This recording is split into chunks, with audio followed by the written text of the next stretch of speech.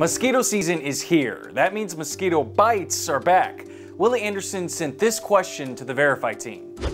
If a mosquito bites a person that has COVID-19, will that mosquito be able to pass COVID-19 to a person that does not have COVID-19?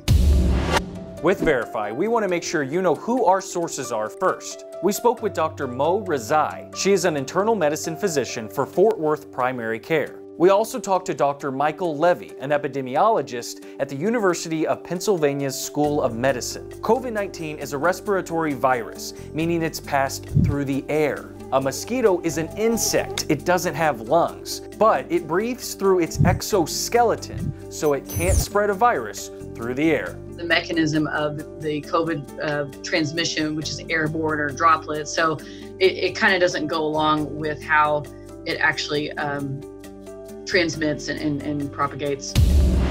When a mosquito does pass a virus to a human, it comes from a bite or the insect's salivary glands. But COVID-19 can't replicate inside the mosquito. There'd be no way for the virus to get from a mosquito's gut if a mosquito did somehow pick it up back into another person.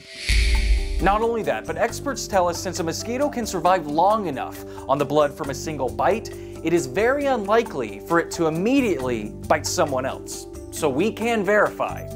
Mosquitoes cannot spread COVID-19 if they bite a person who is already infected. If you have something you want us to verify, we want to hear from you. Send an email to verify@wfaa.com.